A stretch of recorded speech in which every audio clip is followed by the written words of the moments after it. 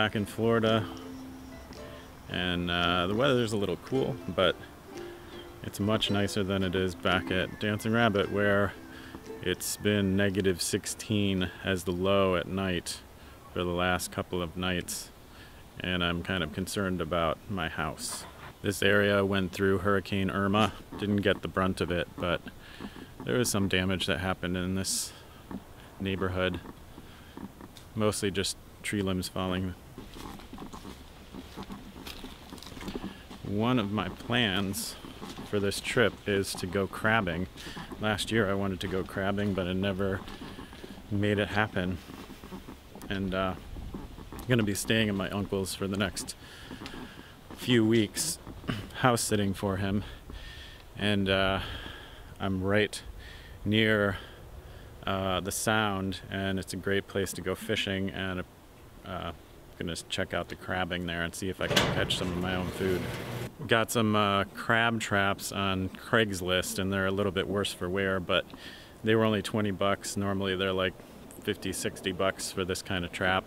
So I'm gonna try them out, drop them out there. With my uncle's help, I was able to borrow a kayak.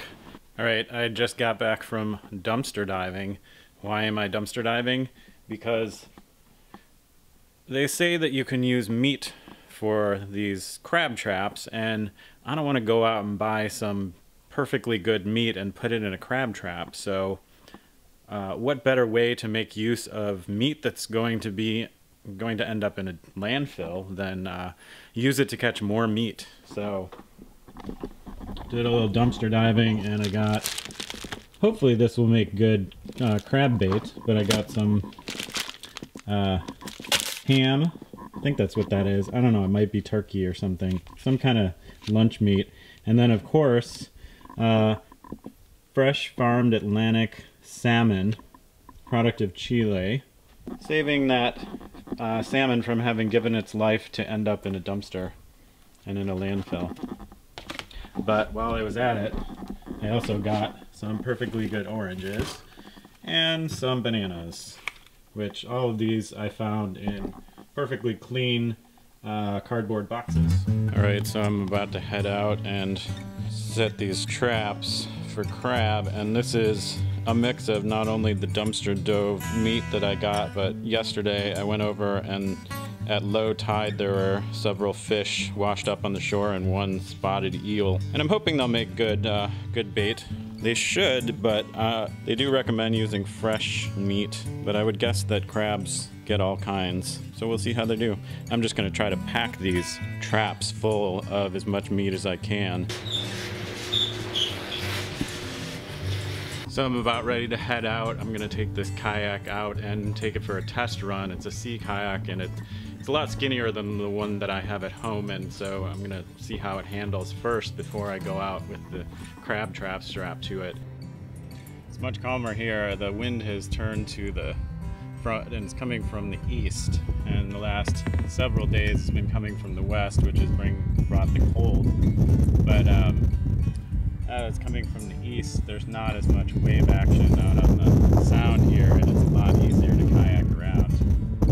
And I just put the first crab trap down. I'm not going to be able to film while I'm doing it.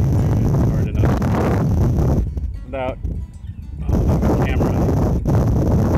And the other trap is loaded behind me here, and I'm going to drop it somewhere right around here. You can see them kind of a little far from the shore.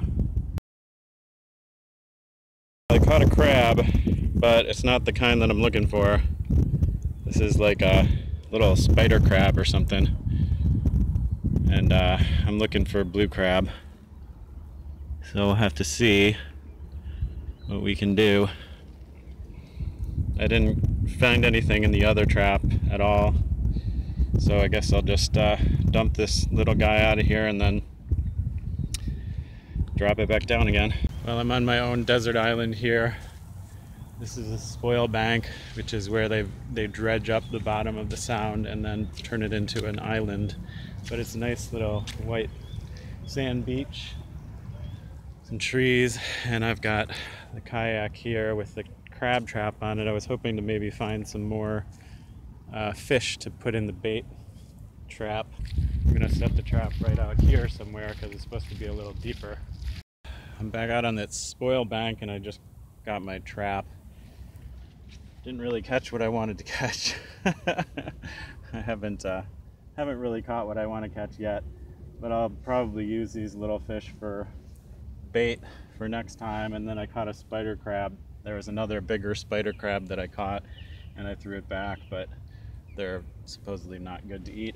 I'm also wondering if I'm attracting the spider crabs because the bait that I'm using is kind of rotten. It's not fresh bait that I'm using. So, but I'm still having fun. I enjoy like paddling around on a nice day in the sound here, and it's just like a beautiful day. It's a little cool, but still sunny and fun to paddle around. But unfortunately, not having much success as far as food gathering.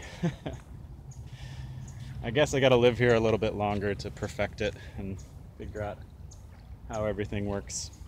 But I did get some more bait for the traps from Dumpster the other night, and so I'm gonna rebait this trap. I also moved the other trap from way over there. I just don't think that area over there has got anything in it, so I'll rebait this one and set it out. But kind of closing in on the end of my time here. I'll probably only be able to check these traps like one more time before I have to leave.